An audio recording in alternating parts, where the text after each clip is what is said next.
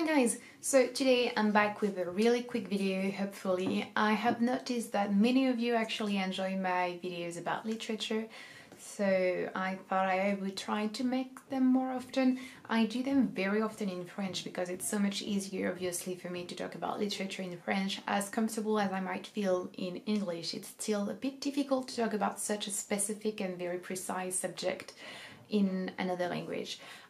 But I am going to try and do more of them. They're really time consuming and they're kind of difficult to make, I have to say, especially in English. So that's why I am going to start this video with telling you about my Patreon. Why? Because making videos takes a long time. Making videos, it's a bit of an investment of time and money and energy. So if you feel like you can and want to spare $1 a month to support the channel, it would really help me make more of those videos that need more time to research, to be scripted, and yeah, but if not, that's completely fine. Just wanted to make sure I got that out of the way. So those are 4 books that you probably haven't read in French. I mean, not necessarily in French, you can read them translated. I would actually suggest reading them translated unless you're kind of fluent in French, but they're French, they're very beautiful, and I'm sure that you haven't read them. So the first one is actually by an author that you probably know. It's Albert Camus. He's very famous, is very well known, very famous. Is actually one of the French authors that's, I think, the most known by foreigners. Whenever I talk about literature with my students, most of them know Sartre and Camus. So Camus is a recent author from the 20th century. He has written different things. He has written books that are autobiographical. He has written little novellas, I would say, very famous, The Stranger being the one that most people have read. And I am coming to you today with the Le Mythe de Sisyphe. So all titles are going to be translated down below. So this book is highly interesting. It is not a fiction book. It's not a novel nor a novella. It's more like a thought process on absurd, the meaning of life. But I find a bit with Camus that very often, for me personally, I find his books and his works kind of depressing, not very not very, I don't want to say positive, but kind of depressing, you know, the whole thing about absurd, and the same thing with Sartre about nihilism and stuff. To me, I don't really resonate with that. I find it very pessimistic, very just empty of any sort of life and purpose and just positive outlook on the future. I find that this book is kind of different. It's very enlightening, very positive.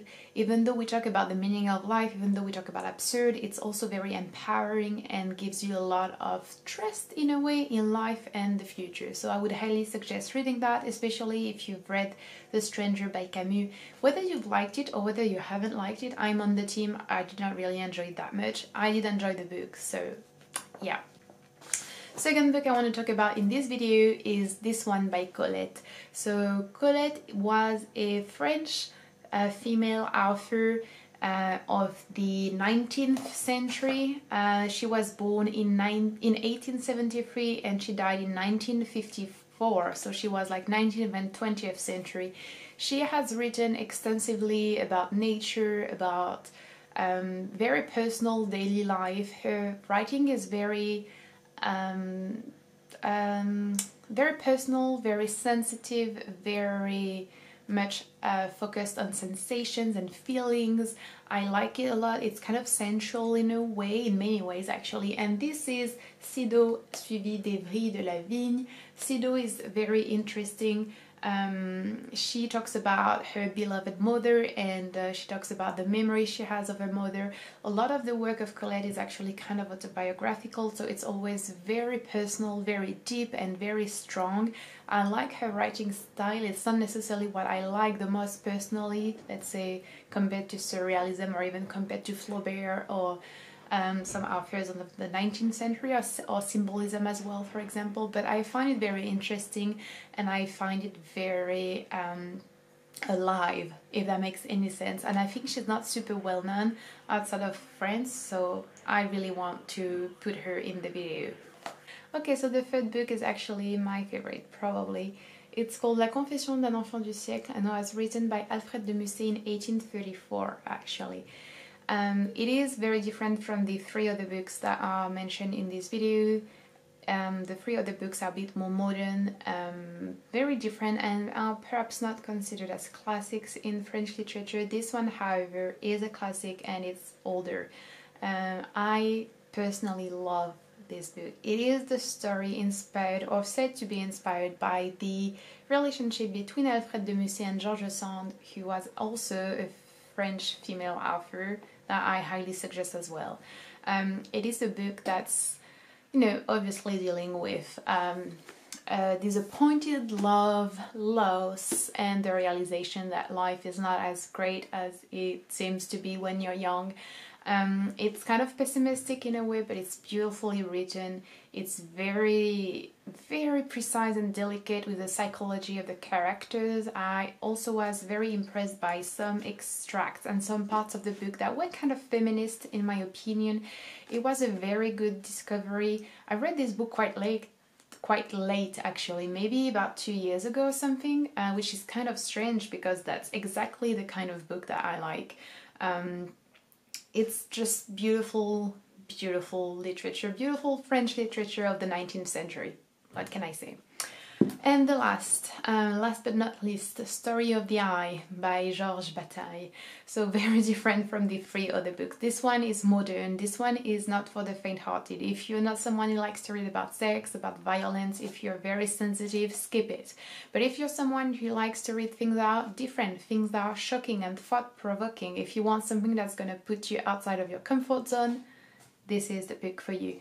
Bataille is actually quite well known in France, especially in the university. Like, yeah, I think the literary world at uni often relies on Bataille because he has a very specific vision of literature, which is an experience and a transgression, like going beyond the limits.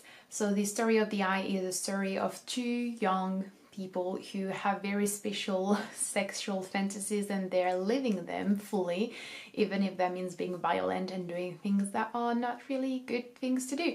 But it's just a really strange novella. It's a very deep one. It has very different layers, and if you're someone who can handle some violence, some sex, I would highly suggest reading it. It's very short as well, so it's a very quick read, but you know, this book I believe needs several reads, and perhaps to read other books or other works by Bataille, or maybe critics of Bataille, I think, to enlighten and make it more understandable. So yeah, I hope you enjoy watching this very short and this very quick video with some very different recommendations.